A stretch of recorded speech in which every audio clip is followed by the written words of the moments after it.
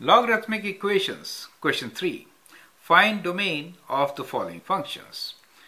Part A is f of x equals to log 3 of x squared plus 1, and B is g of x equals to log to the base 2 of 5 to the power of x.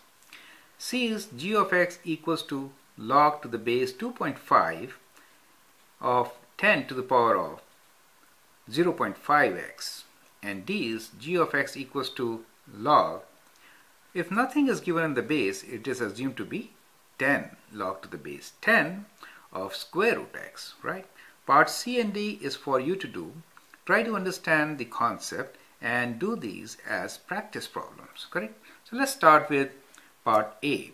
Now, as you've learned, the argument for the log should always be positive. So here it is x squared plus 1. Now x squared plus 1 I think is always positive.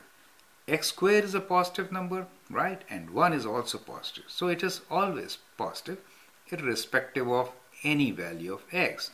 Even if you graph it kind of on a graph paper, it will look like this. X squared is a graph which touches x-axis. When we say 1, then it moves or translates 1 unit up, right? So you have a graph something like this, and you can see for all values of x, your function x squared plus 1 is positive, right? And therefore the solution or the domain for this function is that x belongs to real numbers. So that is the domain of this function. And this can also be written as, from minus infinity to plus infinity. That is to say that there is no restriction at all on this particular function, okay?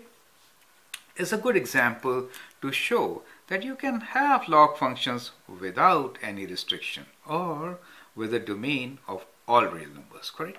Now let's do part B, right? Now part B here is also kind of very typical example. Now here we have g of x equals to log to the base 2 with argument of 5 to the power of x. Now we say 5 to the power of x. Let's visualize this. 5 to the power x, can it ever be negative? I don't think so. Okay, let me make a rough sketch of this. So if I take some exponential function and its power 5 to the power of x, howsoever the value be, it will look kind of like this, right?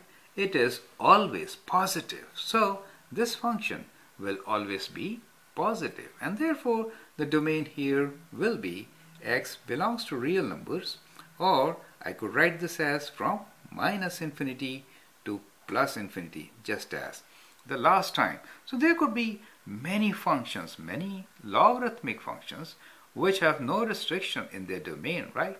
X squared does the magic here. It makes all negative numbers as positive, and the exponential functions, their output is always positive, correct? That also does the magic, and therefore we see that log of these functions will have no restriction. Now we have two problems for you. Well, don't go with these. These are not your answers. You need to figure it out, okay, exactly, and reason what is the domain of your function.